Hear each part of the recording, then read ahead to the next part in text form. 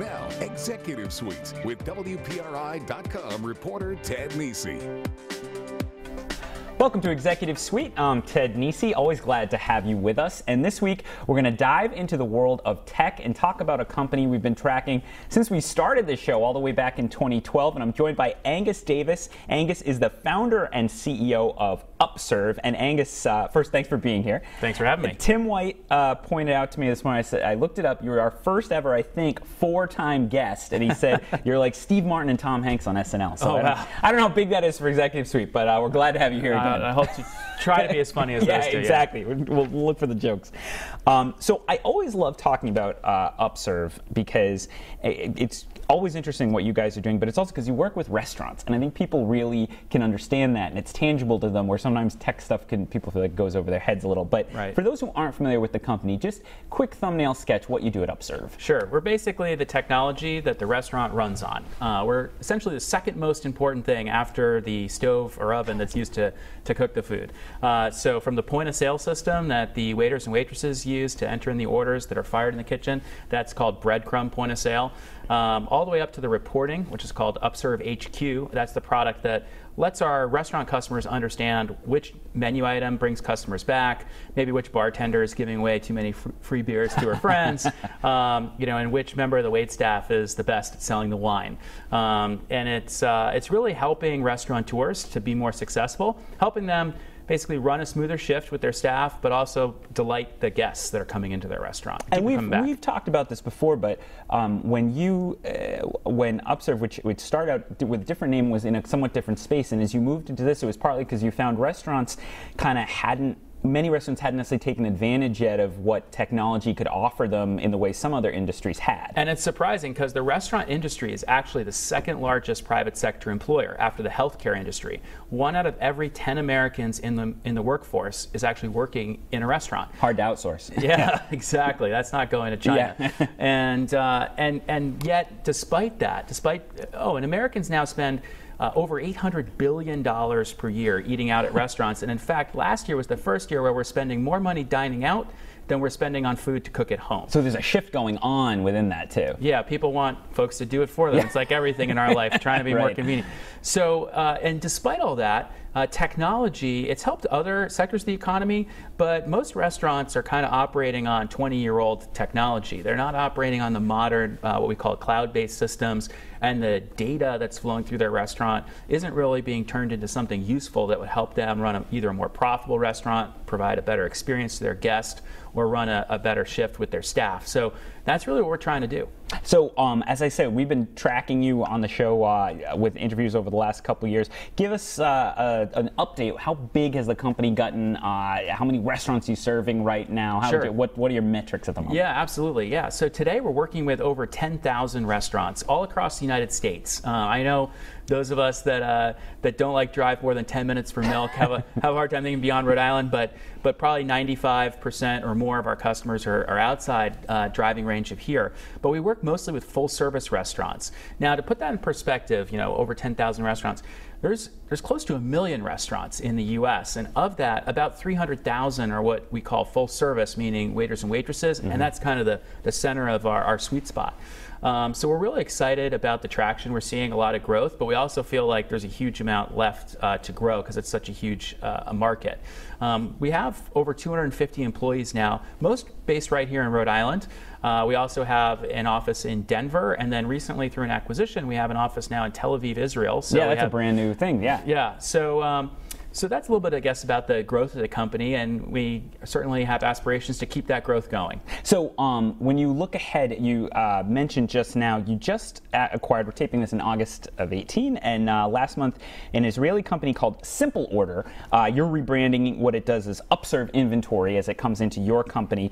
And my understanding is this is the back of the house, kind of how much steak do we have, how much is that wine selling out, that kind of stuff? Exactly right. So when you think about if you were running a restaurant, what's the business of a restaurant? And two of your biggest costs are your labor cost and your food cost. Typically, just to use round numbers, it wouldn't be uncommon they'd each be about 30% of sales. So they're really the only two things that you have a lot of control over when you're running the restaurant, is getting a handle on your food cost. So with this technology, it allows restaurants to immediately see exactly what the food cost is for every item on their menu, every week, every shift that they're running. It also allows them to automatically place the orders. So as their things are starting to run low, they can just hit a button, the orders go out to all the various suppliers that are providing food and beverages to the restaurant.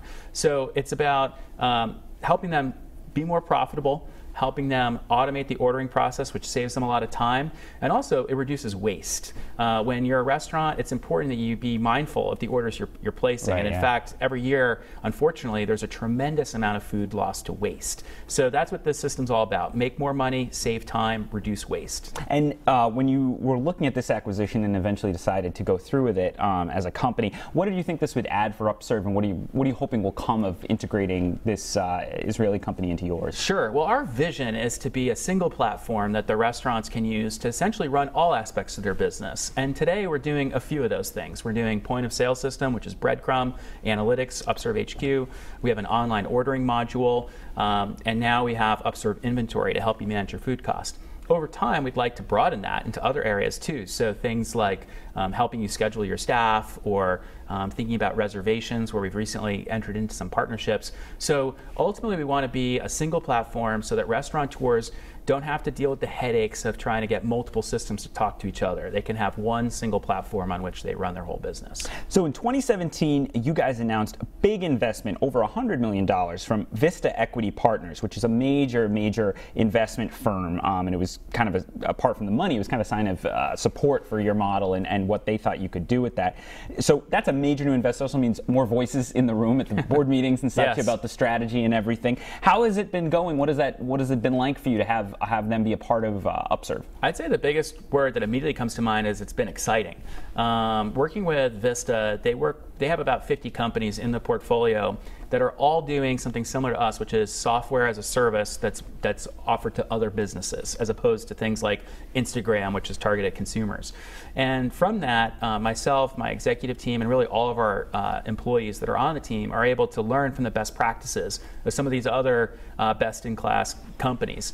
And so that's really one big advantage that we've gained as a result of the Vista partnership. The other thing is that they've brought tremendous scale to the business. So with Vista behind us, it's given us the ability to do things like, for example, the recent acquisition of Simple Order. So even though we're a small company in that, about 250 or so employees, we'll probably end the year closer to 300.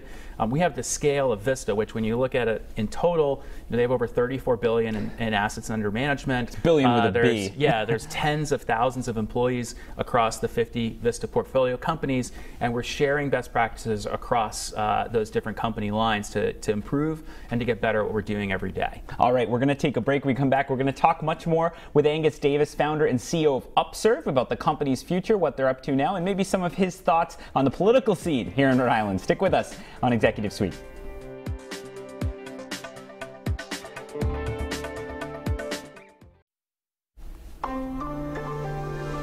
Welcome back to Executive Suite. I'm Ted Meese. We're talking today with Angus Davis. We've had him on many times before to track the growth of his company, Upserve, which he founded, and where he is the CEO. They do software for restaurants, and we're talking about that and some of the growth that's happening. You alluded to it earlier, but I want to circle back to Denver. Yeah. We all have heard about HQ2 for Amazon, their effort to find their big new headquarters, wherever that will end up being. But you said that your HQ2 is actually in Denver. You a couple months earlier in 2018, I believe you opened up a customer operations center. Why Denver, and what's going on out there? Sure. Well, what we want to do is to have bring more of our customer support operations in-house. We'd previously worked with some outsourcing partners, U.S.-based, but we wanted to have that among our own employee base. So we looked around at a few different options. We have customers, as I mentioned earlier, all over the country. So one of the things we did want to be is a little bit more centralized time zone.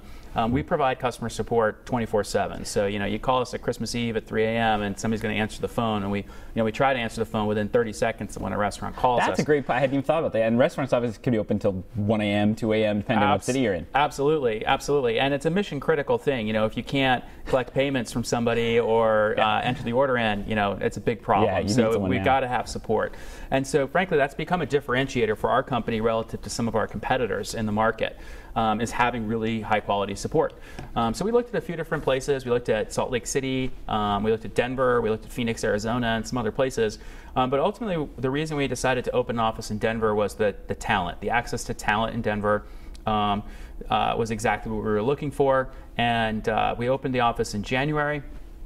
And today we employ just over 50 people in the Denver office.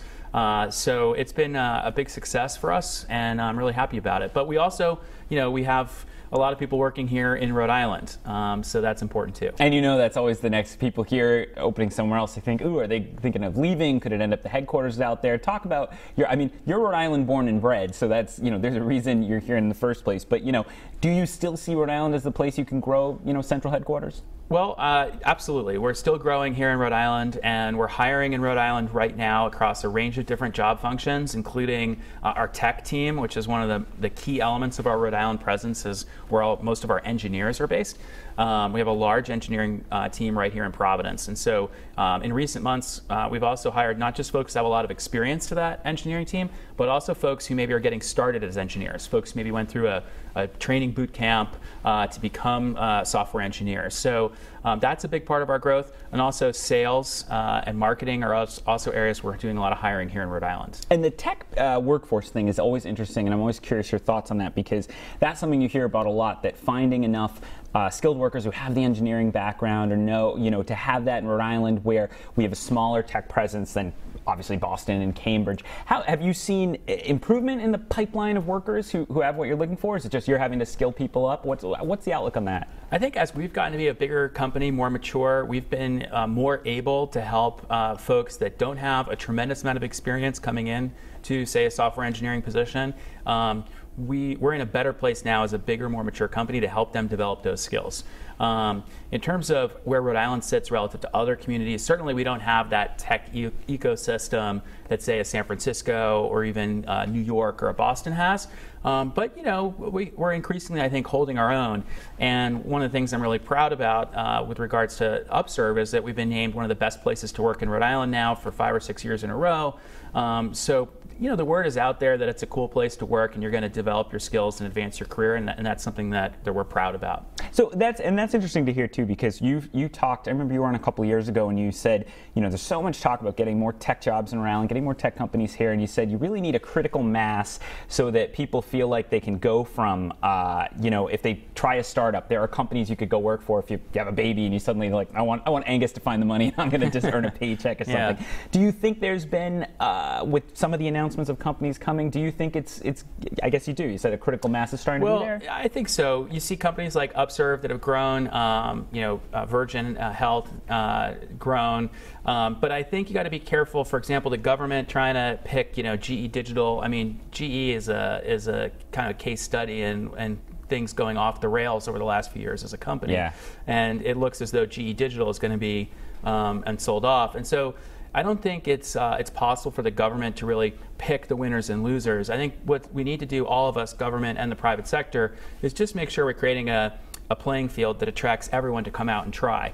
And we aren't yet at the point where, if it was a mall, used to have that anchor tenant in the shopping plaza or in the mall. We don't yet have a homegrown anchor tenant. I think you would need to see a company grow to probably 1,500 employees, 1,200 employees, something like this. And so we're not there yet, but there's definitely some of us that are trying. Aspire to be the anchor tenant. We're trying to do our part. You'll be the Lechmere eventually. Maybe not the Lechmere. We'll say on that one. Yeah. So that's talking about when you think about the future of the company from your perspective. Always seeing in tech, Virgin Pulse is an example actually. That was Shape Up, Rajiv Kumar's company, and they were bought by Virgin, and they bought another company, and they're growing. Eventually, most tech entrepreneurs who have success have to make those decisions of: are we going to try to just grow the company and stay independent, or are we going to allow someone someone to come in, usually it can be a pretty big payday for the people who founded it and put the equity in. What are your thoughts right now on that? Do you want to keep building and growing Upserve, or are you looking to see if there's someone who wants to acquire you? Well, I think you got to separate those things a little bit. I tend to think of it as how we're running and operating the business. So, how many customers do we have? How happy are the customers? Are the customers referring us to other restaurants? Are employees wanting to join the company? Do they want to stick around? So on. Those are all things having to do with operating the business. Then over here, you got the investors, essentially the capital structure of the business. And so my viewpoint is you got to operate the business for growth, to be an attractive place to work, to provide a lot of value to your customers. If you're doing those things, then yeah, the capital side, the value of the shares of the business, that's obviously going to grow. And there's going to be people that come in and out of that capital structure as companies grow into different stages of their corporate life.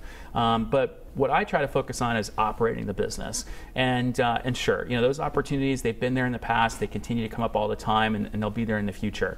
But if you run a business for the capital structure, as opposed to run a business to delight customers and to make it a rewarding place for employees to come into work every day, then that seldom works out well for the capital structure or for the customers. A great point. That's a really good point. All right, when we come back, we're going to hear some more great points, hopefully, from Angus Davis, founder of Upserve. So stick with us on Executive Suite.